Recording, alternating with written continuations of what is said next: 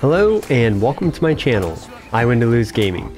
Today's video we'll be going over the ultimate guide for Neuvillette.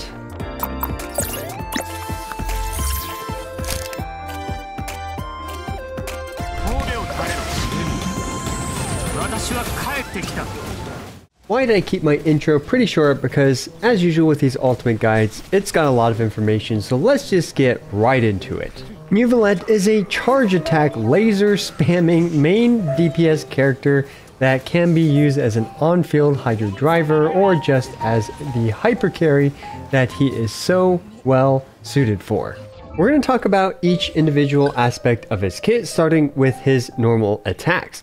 Normal attacks, you can see that these hits here, they scale off of attack percent. He'll do a 3-hit combo, as well as if you do a charge attack and you release it quickly without any blue balls around him, then the charge attack will just shoot a little beam or whatever that really doesn't do a whole lot of damage. Now, as for his super charge attack, the charge attack Equitable Judgment, this is when you press and hold the left mouse button and he will basically fire a giant laser at his opponents, doing damage based on his max HP.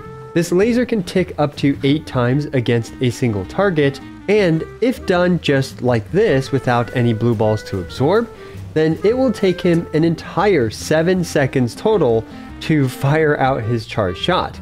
However, if you do have 3 of the source water droplets, or I'm just going to be calling them blue balls because source water droplets is quite the mouthful, but if you have 3 blue balls around him, he will absorb those blue balls and fire his laser much more quickly. Now, the laser attack does not drain stamina unlike most charge attacks. However, it does drain his max HP.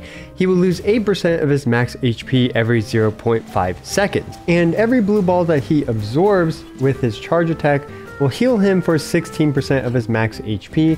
Since you can absorb 3 of them at once, this means that he can heal for 48% of his max HP per charged attack. Now, how do we get the blue balls for Neuvillette?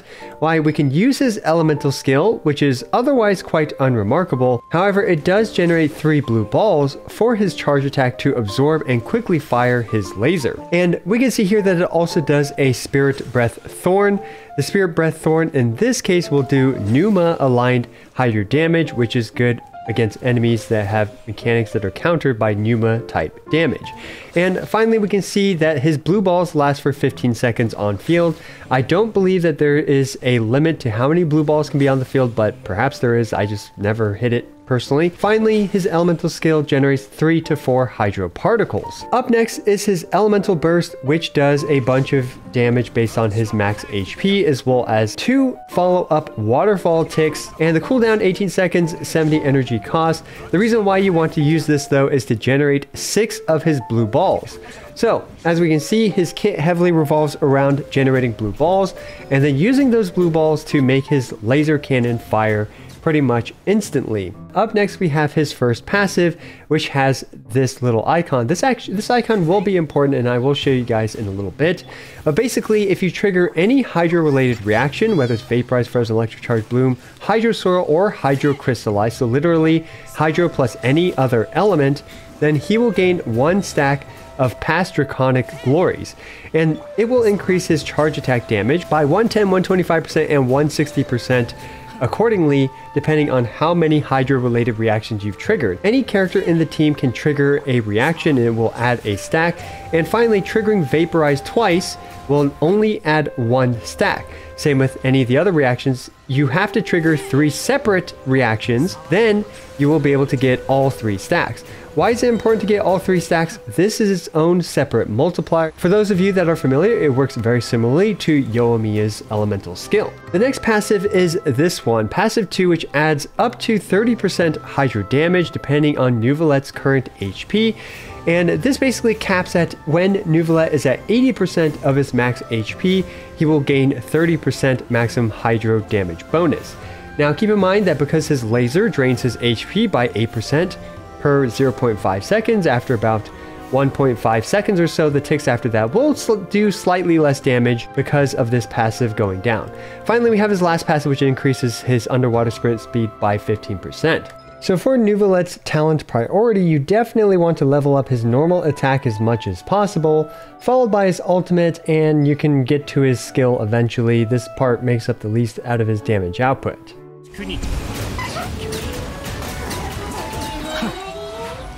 Let's talk about some visual tips and text for Neuvillette. So the first thing is his first passive. How do we know how many stacks of Draconic Glories that he has?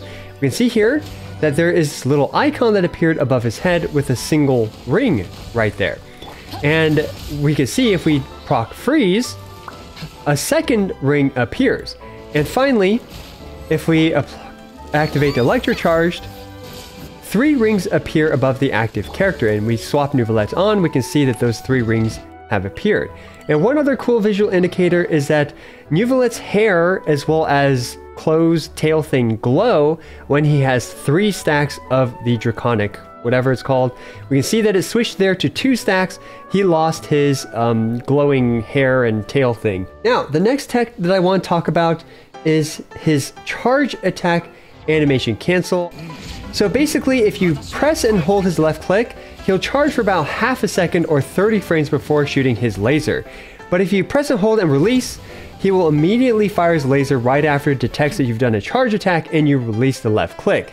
So if we have it side by side, we can see that you can save roughly 30 frames on his charge attack animation by doing a quick click and hold release versus just clicking and holding the entire time. Just one other small optimization to take into consideration. And finally, we have the last tech, which I covered in much more detail, which is called the spin to win tech, where if you have a mouse with high DPI, you can spin to win, and you will generally do about 75% of his damage to all the enemies around him.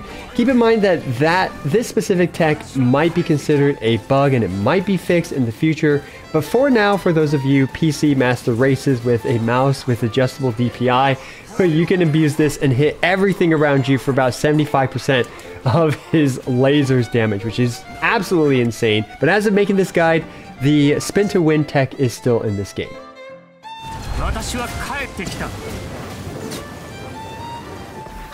We're going to talk about his artifacts next. For Neuvillette, obviously the 4-piece Marichachi Hunter is clearly designed for a character like Neuvillette, and he will gain the 3 stacks very, very quickly due to the way that his kit works. And at 3 stacks, this means that you will gain 36% crit rate, which is massive, as well as the 2-piece set bonus, which provides 15% charge attack damage. With this in mind, he will do about 31% additional damage in comparison to having no set bonus equipped at all, which is a massive boost to his charge attack damage.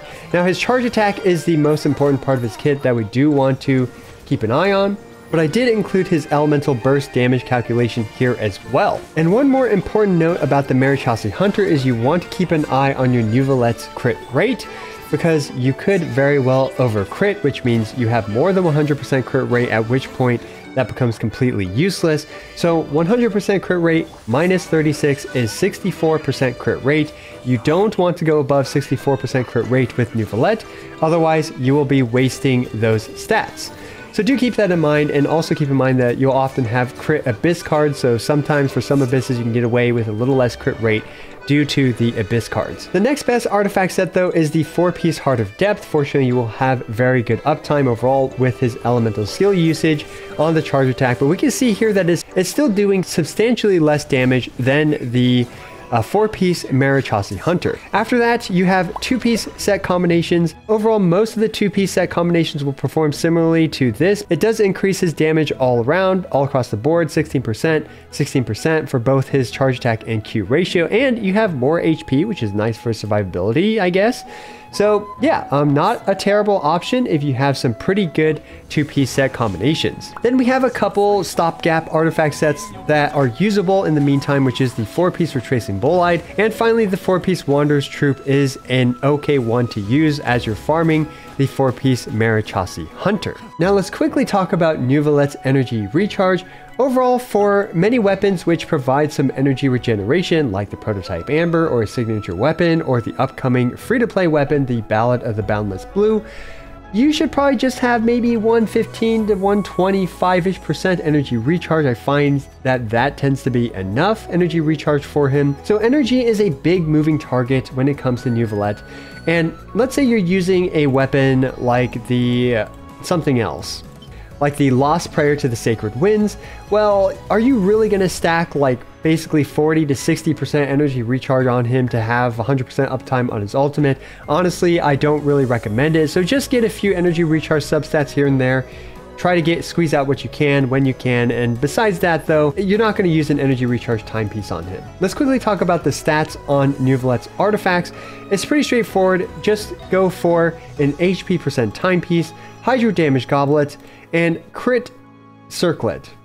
Now in terms of the circlet, you can also get away with an HP percent circlet, in particular if it has, I would say, at least 2 to 3 superior substat rolls. For example, if you have like 2 to 3 additional crit rolls versus your crit circlet, then the HP percent circlet is definitely worth considering using, and you'll only be a few percentage points lower in terms of his overall damage output. And it does depend on his weapon as well. For example, if you're using a weapon like the prototype Amber, then an HP percent circlet will be less recommended in comparison to a weapon like, for example, the Kagura's Verity, where you're going to have a ton of crit stats on this thing, so an HP percent circlet is much more acceptable. In terms of substats, it's the usual. Crit rate and crit damage are the highest priority, followed by HP percent, where I would say even HP percent and many times is just as good, if not better, depending on your HP to crit ratios.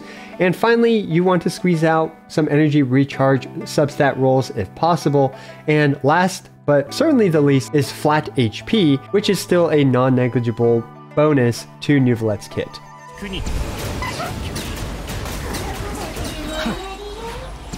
Up next, we're going to talk about Neuvillette's weapons, starting with the Tome of the Eternal Flow. So the Tome of the Eternal Flow is clearly his best option and provides him pretty much everything he needs: some HP, some charge attack damage, as well as some energy. So really, it's obviously a weapon catered for him. However, the next best option is going to be the Battle Pass weapon, the Sacrificial Jade. And the Sacrificial Jade, though, at Refinement 1 isn't all that special, doing about 83% of the damage that a Refinement 1 Tome of the Eternal Flow will do. However, if you are in it for the long haul and you keep getting it every battle pass, so roughly 5 patches at 4.5, you can have it at Refinement 5. At Refinement 5, the Sacrificial Jade will be at 93% of the power level of the Tome of the Eternal Flow, but do keep in mind that the Sacrificial Jade does not help with energy recharge or energy restoration, so there is that bit of cost. It's also worth mentioning that the Sacrificial Jade does have a condition where you cannot keep Neuvillette on field for more than 10 seconds, but generally speaking, you should be able to easily swap them on and off, because you're going to want to apply things like Viridescent Veneer Shred or even Archaic Petra Crystals, so it's not all that difficult to maintain this weapon's passive. Now, the next best weapon for him, in my opinion overall, is the Prototype Amber. Yeah, you heard that right. It's completely free-to-play friendly, and it provides a really hefty amount of energy, 18 energy total, as well as 18% healing for the entire party. So with this weapon, you can absolutely get away with not having another healer on the team and having Neuvillette actually heal himself, since he'll be on the team taking most of the damage, and heal the entire party with the Prototype Amber.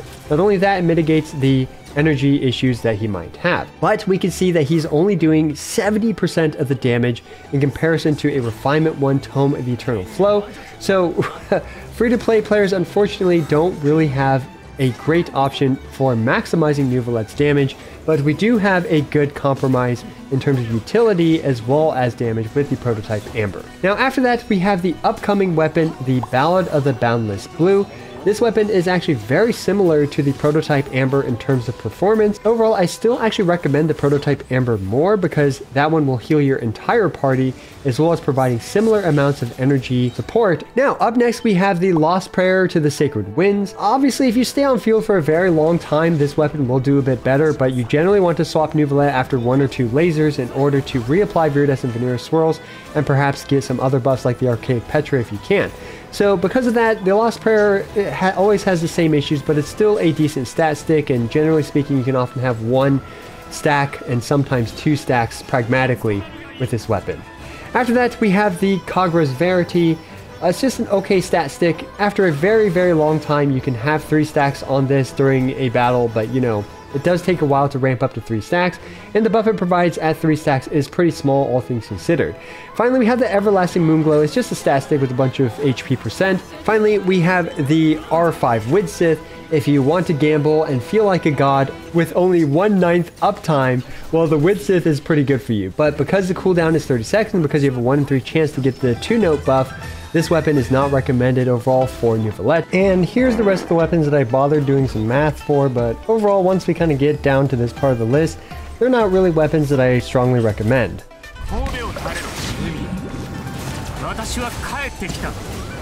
Next, let's talk about teams for Neuvillette. So Neuvillette's passive 1 is incredibly important for his damage output, which means that you really want to activate all 3 stacks. This team here is probably going to be his cookie cutter team in terms of a hyper carry Neuvillette build, where it's going to be Zhongli and Kazuha plus a flexible 4th party member. It could be a healer, for example. It could be an electro character. No matter what though, it's going to be a non-Hydro, non-Animo, non-Geo character. Now, there is one issue with Neuvillette when running him with a Dendro character like Nahida, and the issue is that it's difficult to swirl Hydro after the very first Hydro swirl because Dendro is oftentimes going to be on the enemy, so therefore you're going to lose a lot of damage on Neuvillette after the first, few seconds where Viridescent Veneer is easily active. However, this can easily be made up for, obviously, with Hyper Bloom itself. You can run either Kuki or Raiden Shogun in this situation, and you will have a really good Neuvillette Hyper Bloom team. You can even replace Kazuha with someone else, like for example, Zhongli, to have consistent resistance shred on both the Hydro as well as the Dendro side. Now, the next team that is actually pretty reasonable, especially in AoE situations, is going to be a Burgeon team, and these 3 characters are going to be the key building blocks for a Burgeon team. We have Neuvillette, Nahida, and Dea, plus a 4th character as usual, probably something like Kazuha or an Animo character in order to swirl Hydro to do as much damage for Neuvillette as possible. And finally, when it comes to Neuvillette, he is surprisingly flexible. Let's say you want a healer, you can bring Chi-Chi. Let's say you need a Viridescent Veneer swirler. Well, Sucrose is a pretty good option. And finally, because we have Cryo and Animo here, we just need any other element, and let's just slap in Fischl.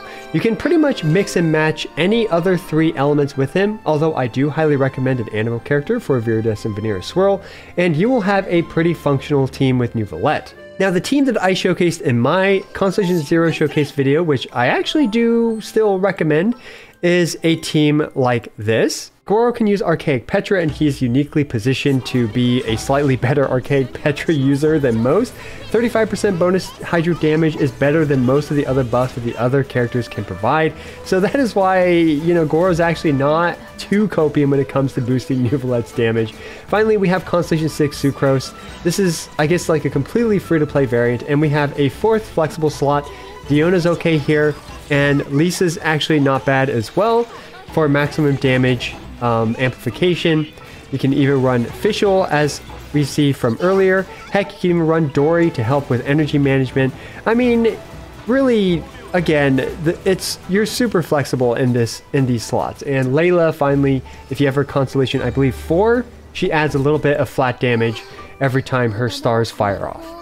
Now, I do also want to quickly talk about Constellation 1 teams. Constellation 1 allows Neuvillette to run a Hydro character because Neuvillette simply swapping onto the field will give him 1 stack of past Draconic Glories. Because of this 1 stack, you only need 2 other elements on the team, and for a hyper carry Neuvillette, well, now he's able to run a character like Mona, who can provide a ton of bonus damage and support for Neuvillette. Constellation 1 really allows a lot more team building flexibility because you're able to slot in that Hydro character.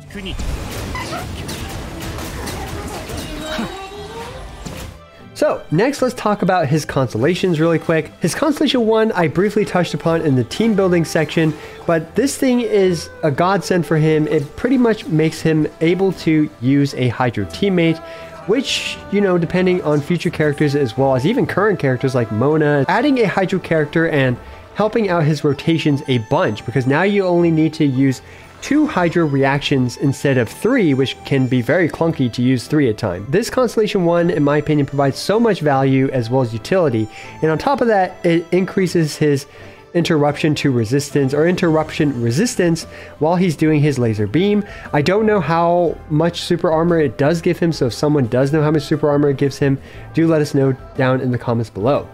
Now his Constellation 2 pretty much just adds 42% crit damage to him, which is just a nice little bump to his damage. And finally, his Constellation 3 actually adds 3 levels to his normal attack. And finally, we have Constellation 4. This is okay, but really it's not that big of a deal. However, it can be especially useful for his Constellation 6, which we'll talk about in a sec. Constellation 5 adds 3 levels to his ultimate. It's not really that important. And finally, Constellation 6 is a big one where he can shoot his laser for a very long time. On top of that, it does a little bit additional damage with the 2 additional waterfalls that hit every other second or so. It is just a crazy constellation. You can pretty much just shoot his laser for a very, very long time. And with the spin to win tech, this will be very, very overpowered. So by C6R5, Neuvillette should be doing... Now do keep in mind that my calculations here don't factor in the extra damage from the waterfalls. So it's not entirely accurate in terms of how much additional damage he'll do per charge attack, but he should do over about twice the amount of damage as he does at C0R1. His constellations are extremely good, and he will be absolutely cracked at C6R5. So a quick question I think some people will ask is, should I go for his Constellation 1 or should I go for his signature weapon? Now, honestly, if it were me, regardless of what weapon I have, I would choose his Constellation 1 purely for team building flexibility. In particular, in the future, if we do get even better Hydra supports for him, which we already have some pretty decent ones, then this Constellation 1 will become even more valuable, as well as the quality of life from the super armor that he gets from it.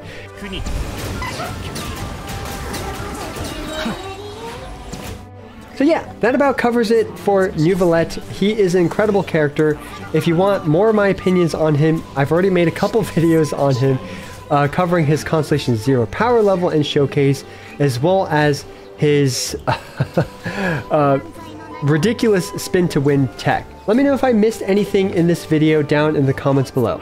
As always, I appreciate every single one of you. This is I Went to Lose, signing out.